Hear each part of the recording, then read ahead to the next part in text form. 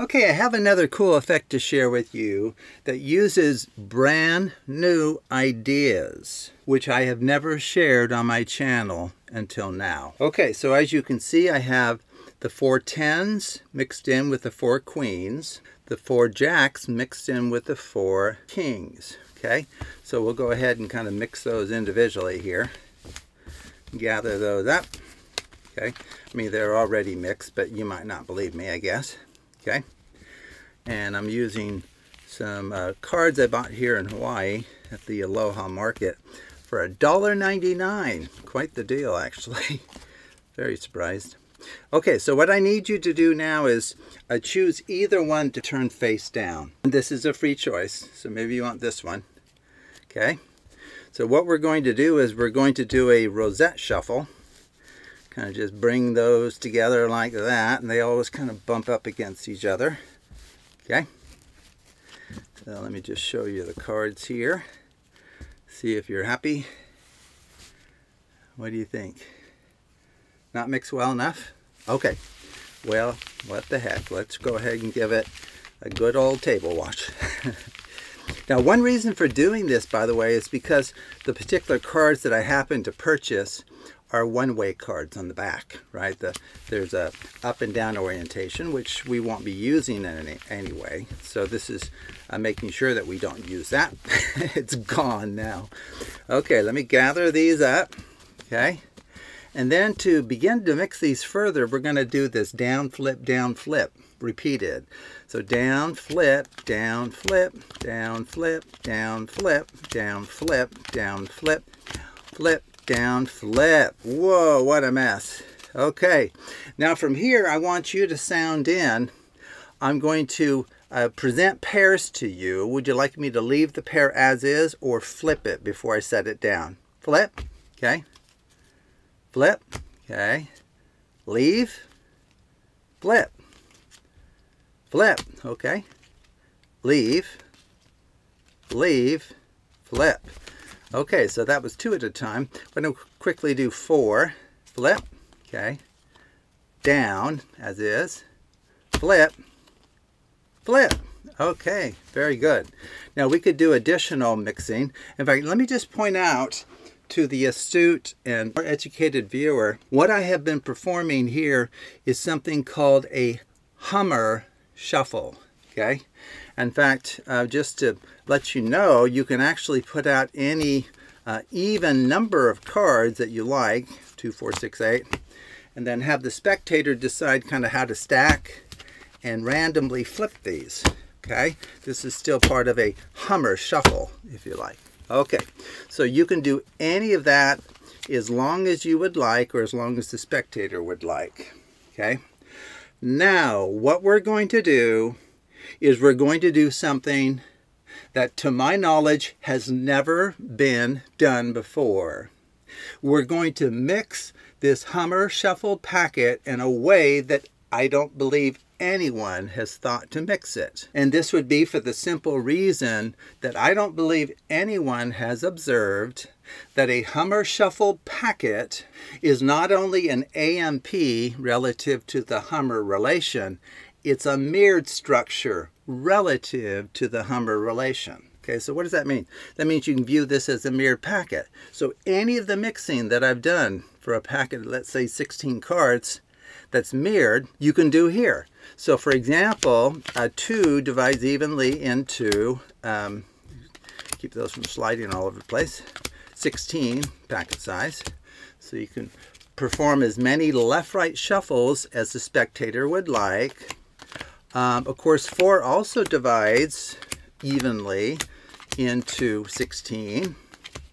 So you can perform as many dealing outs into 4 piles with random stacking from left to right to left, or leapfrog stacking. Believe it or not, you can do that as well.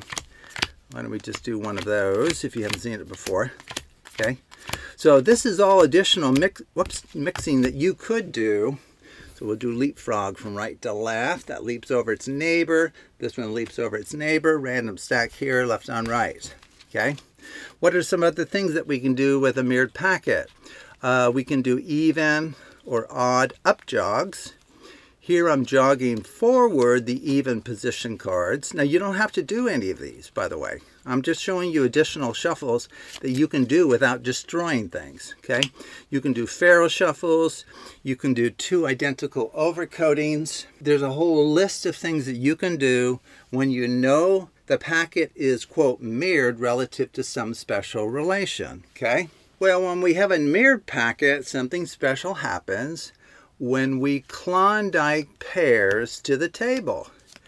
It brings together the very pairs that satisfy the, quote, relation that we set up, okay? Now, you don't know what relation we have set up here, and that's why I have a secret prediction off to the side. Let me just move these up. I'm always drifting down for some reason here. Okay, so what have we accomplished despite all of these random choices being made by you, the spectator? Okay, so what does the prediction say? Only even and odd value cards enjoy walking hand in hand. Oh, what does that mean? Oh, well, wait a second. I think I see what it means. These two are walking down the street in the same direction, and one's odd and the other one's even. Okay, these are good friends. What other cards are headed in the same direction as each other, like these two? Okay, so there better be an even and an odd in here, and there is indeed. These are walking in the same direction. Is there an even and odd value card? There is indeed. What about these two? They're walking hand to hand. Is there an even and odd? There is indeed. What about these others that are not walking hand in hand?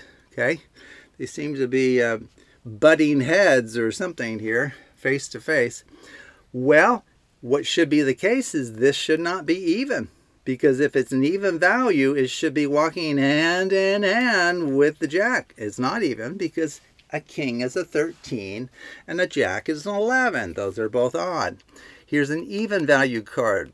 This one better be an even, and it is indeed. It's a 10.